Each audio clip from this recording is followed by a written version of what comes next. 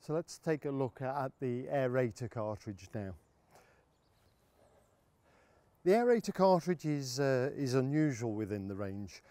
There's no drive sprocket at the side here, and this set of blades here are not driven. They're not rotating, being driven by the motor that normally drives the cylinder or the reel of the mower.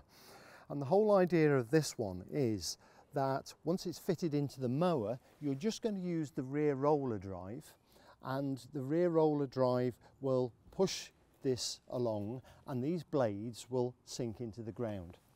With the Sterling we get additional depth, and these blades are now going in 14 millimeters deep, and they're going to poke little holes into the soil to allow nutrients and water to get down deeper into the soil rather than sitting on the surface.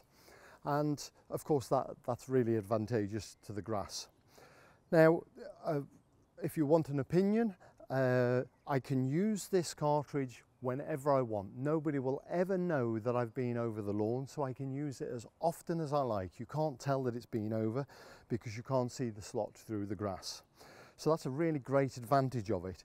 It is extremely gentle, and there are certain times when the thatch is in a certain condition, and especially in warmer seasons as well, where what you need to do is to actually poke holes into a coconut husk type thatch in order to let the nutrients go down before I can start to use any more of the more aggressive types of cartridges. Certainly the dethatcher would be too aggressive in that instance and would just damage the grass too much. So this is really gentle, but from my point of view, once I've got a grass sward that is looking really quite nice, then when I'm spending time doing work on the lawn, I really need it to be as effective as absolutely possible. And when I'm using other cartridges, they will also do a lot of what this will do, but in a more continuous cut line.